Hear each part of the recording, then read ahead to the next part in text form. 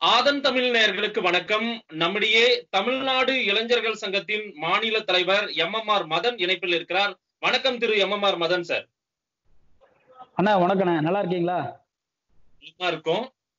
இந்த கொரோனா கால ஊரடங்கு என்பது கிட்டத்தட்ட 90 நாட்களுக்கு மேல தமிழ்நாட்டுல நம்ம ஒரு பொது முடக்கத்துல ஏறக்குறைய இருந்துட்டு இருக்கோம். ஒரு சில தளர்வுகள் அப்பப்ப கொடுக்கப்பட்டது, நம்ம கொஞ்சம் இயல்பு நிலைக்கு திரும்பணும்.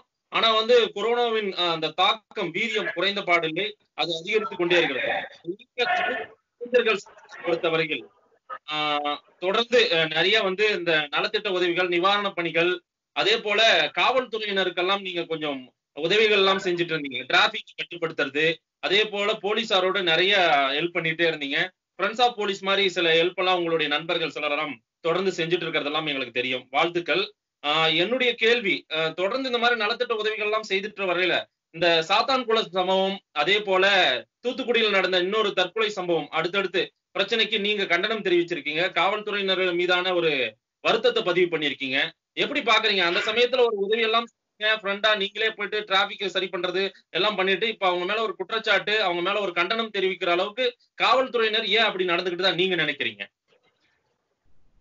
ஆனா இப்போ நீங்க சொன்ன மாதிரி நம்ம தமிழர் இளைஞர் சங்க சார்பா பல்வேறு நலத்திட்ட உதவிகள் எல்லாம் நம்ம கொரோனா காலத்துல வழங்கிட்டு இருக்கோம்.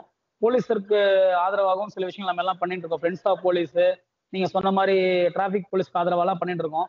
இருந்தாலும் சில நேரங்கள் எல்லா போலீஸுமே தவறு செய்யறது இல்ல. ஒரு சில பேர் செய்யற தவறால ஒட்டுமொத்த காவல்துறைக்குமே அது எதிராக தெரிகிறது. ஏன்னா இப்ப இந்த சாத்தான்குளம் விஷயம் பாத்தீங்கன்னா, இந்த பினிக்ஸ் அலெக்ஸோடைய அந்த இது ரொம்ப பெரிய காவல்துறைக்கே, ஒட்டுமொத்த காவல்துறைக்குமே பெரிய அவப்பேரை உண்டாக்கிடுச்சு. என்ன காரணம், இப்போ நம்ம கொரோனா காலத்துல ஆரம்ப காலத்துல போலீசார் தான் நமக்கு நிறைய உதவிகள் செஞ்சிருக்காங்க. மக்களை பாதுகாப்புக்கான பணிகள் எல்லாமே போலீசார் செய்திருக்காங்க. ஆனா கிட்டத்தட்ட ஒரு 90 நாட்களுக்கு மேல ஆகியுமே கூட இந்த ஒரு சாத்தான்குளம் விஷயம் ஒரு 3 மாத காலத்திற்கு போலீசார் செய்த நற்பணிகளை கூட இந்த விஷயம் ரொம்ப அவப்பேரை உண்டாக்கிடுச்சு. நம்ம அதுக்காக கண்டனம் தெரிவிச்சிருக்கோம். பீனிக்ஸ் அலெக்ஸ் ராஜ் மட்டும் கிடையாது. சமீபத்துல பாத்தீங்கன்னா நம்ம கோயில்பட்டி எட்டயபுரத்தை சேர்ந்த கணேசமூர்த்தின்னு ஒரு தம்பி போலீஸால ஒரு தற்கொலை செய்துக்கிட்டாரு. அதே மாதிரி நேத்து பாத்தீங்கன்னா தென்காசியில இருந்து ஒரு தம்பி குமரேசன் என்பவர் தற்கொலை செஞ்சுக்கிட்டாங்க. உடல்நலம் பாதிக்கப்பட்டு இறந்துட்டாங்க. ஆனா இதெல்லாம் பெரிதாக பேசப்படவில்லை.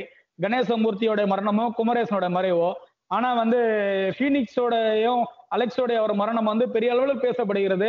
அவர்கள் வியாபாரி சங்கத்தை சார்ந்தவர்கள் என்பதாலும், ஒரு மிகப்பெரிய ஒரு பக்கபலமான சமுதாயத்தை சேர்ந்தவர்கள் என்பதாலும் கூட அந்த விஷயம் மிகப்பெரிய அளவில் தெரிந்தது அளவிற்கு கூட இந்த 2 பேருடைய மர்மம், கணேசமூர்த்தியுடைய மரணம், சமீபத்தில் இருந்த நேற்று குமரேசனுடைய மரணம் யாருமே ஒரு இரங்கல் கூட தெரிவிக்கவில்லை, ஒரு இழப்பீடுக்காக எந்த போராடவில்லை என்பதுதான் நிதர்சனமான உண்மை. அன்னைக்கு தெரியாது ஒன்றும் இல்லை.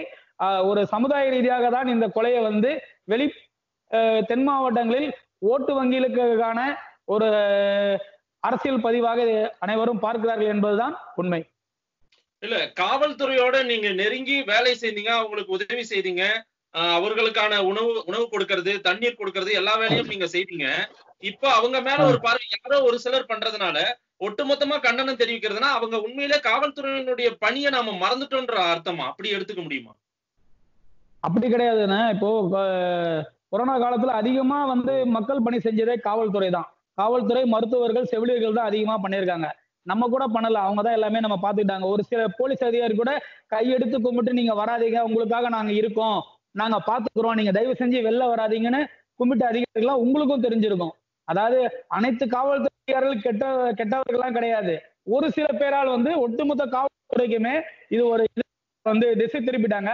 இது சொல்ல போனால் இது வேறு விதமாக கூட அரசியலாக்கப்படுகிறது. இந்த விஷயம் போலீஸுக்கு எதிராக, ஆளும் கட்சிக்கு எதிராக சில பேர்கள் இதை முன்னெடுத்து பல்வேறு விஷயங்களை போலீஸுக்கு அவதராக பரப்புறாங்க.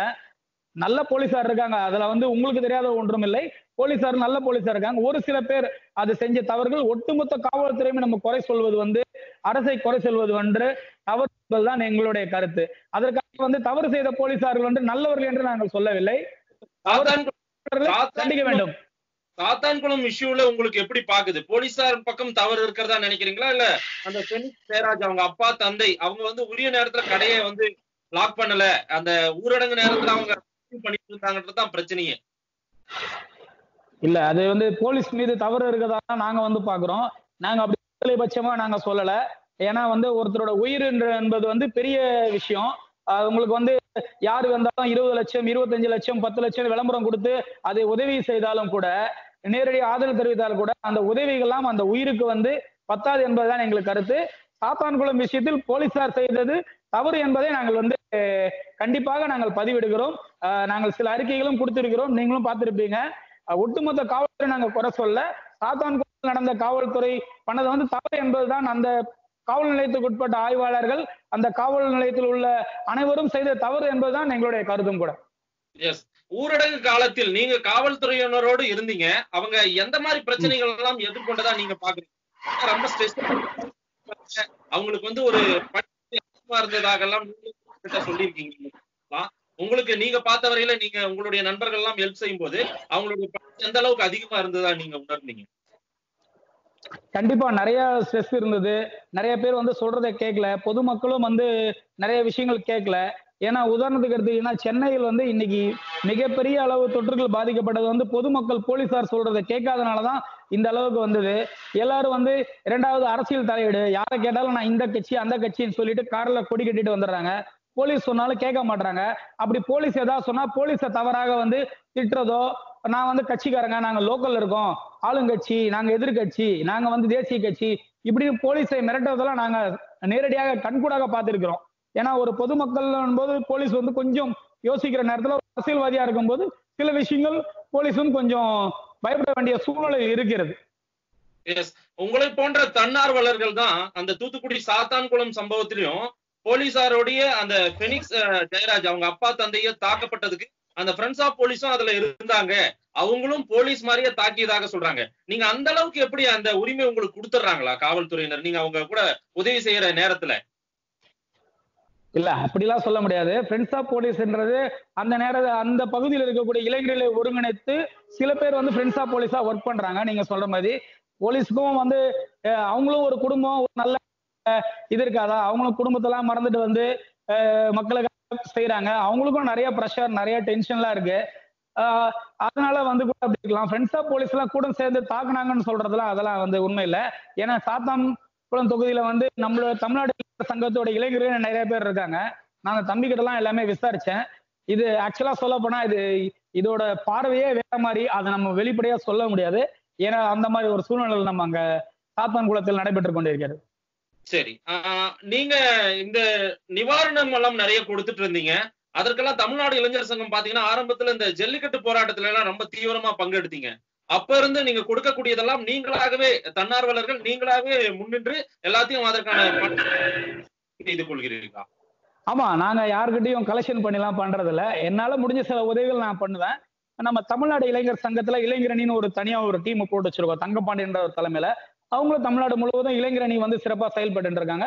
அவங்களும் அவங்களால முடிஞ்ச உதவி சொல்றாங்க. மத்தபடி நாங்க யாருக்கிட்டையும் வந்து ஸ்பான்சர் வாங்கிலாம் பண்ணல.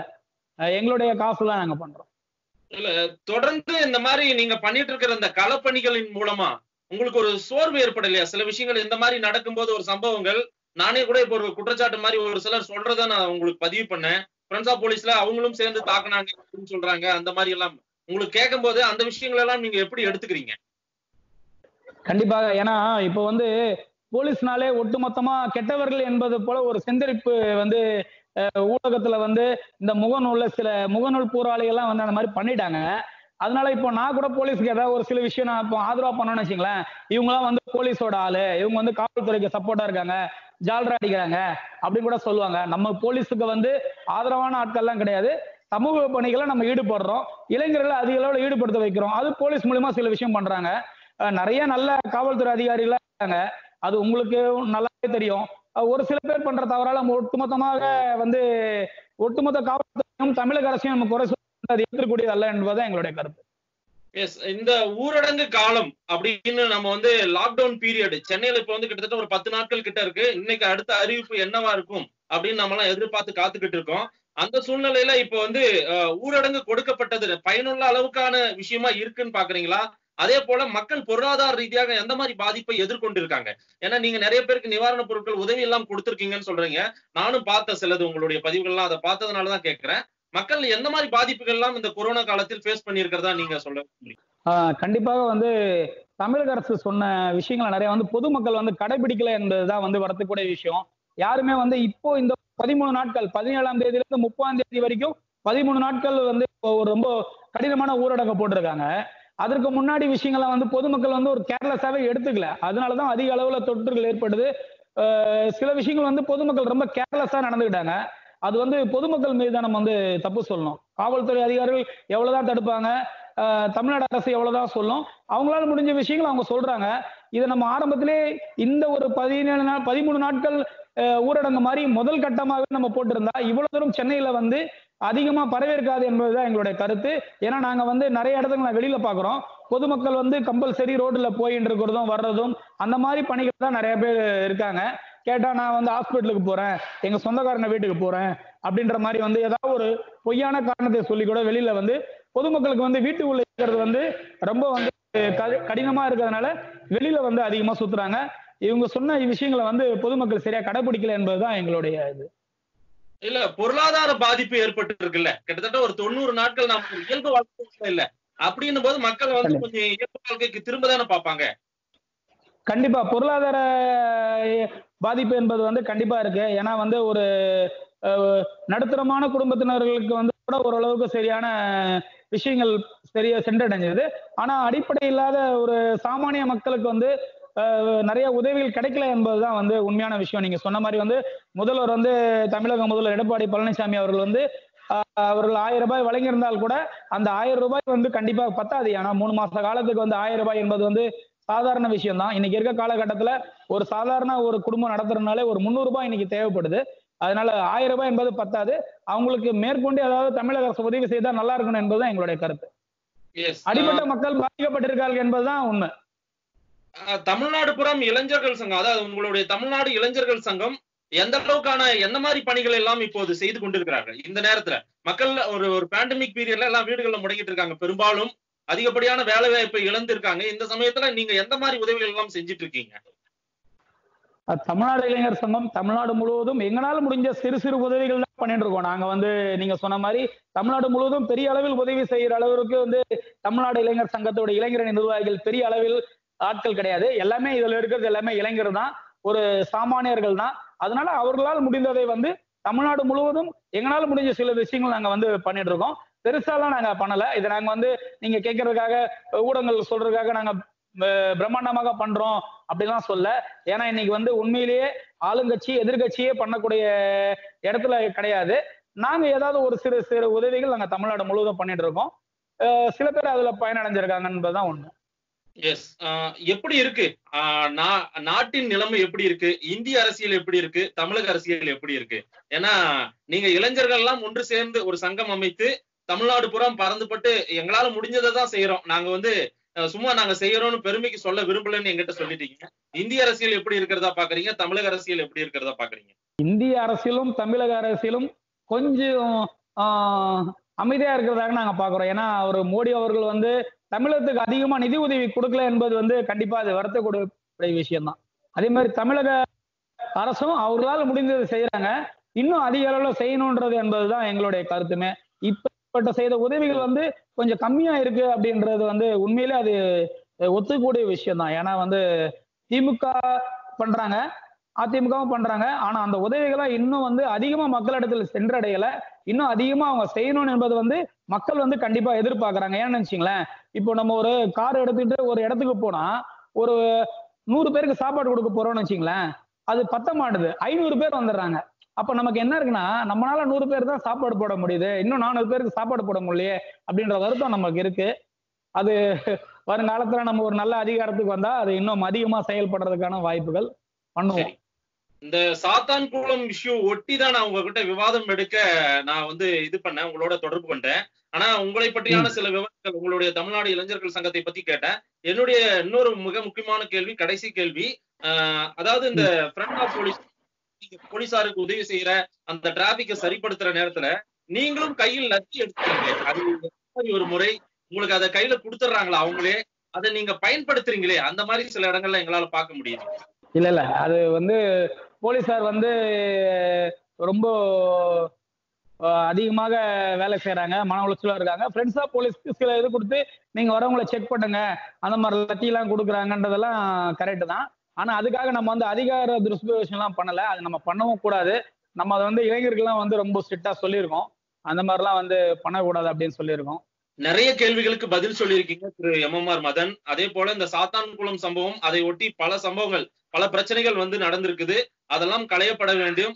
ஒரு அமைதி பூங்காவாக தமிழகம் இருக்க வேண்டும்ன்றதுதான் உங்களுடைய ஆசையும். அதே போல ஒரு மாற்றம், ஏற்றத்தை விரும்புகிறார்கள் மக்கள். ஒரு 100 பேருக்கு நாங்க சாப்பாடு கொடுக்க போனோம்னா அந்த இடத்துல 500 பேர் வந்துடுறாங்க. அப்படி ஒரு நிலை இருக்கு. அந்த நிலை மாற வேண்டும்ன்றதுதான் உங்களுடைய ஆசையா இருக்குது. தொடர்ந்து களப்பணி ஆற்றுங்கள். நீங்கள் நீங்கள் எதிர்பார்க்கக்கூடிய இலக்கு உங்களை வந்து சேரட்டும். இணைப்பில் வந்து நேரம் கொடுத்து பேசியமைக்கு நன்றி திரு MMR மதன். கண்டிப்பா மிக்க நன்றி. ஏன்னா ஆதன் தொலைக்காட்சி வந்து சிறப்பா செயல்பட்டு இருக்கு. நாங்க வந்து தொடர்ந்து இணையத்துல பார்த்துட்டு இருக்கோம். உங்களுடைய பேட்டியும் நிறைய பார்த்துட்டு இருக்கோம். நீங்க சிறப்பா பண்றீங்க, நேர்காணலாம் பண்றீங்க. எங்களை போல இளைஞர்கள்லாம் வந்து நீங்க வந்து ஆதரவு கொடுக்கறது வந்து உண்மையிலேயே மன மகிழ்ச்சியோட ஆதன் தொலைக்காட்சி நிர்வாகத்திற்கும் உங்களுக்கு வந்து நன்றி தெரிவிச்சுக்கிறேன். நன்றி. நன்றி.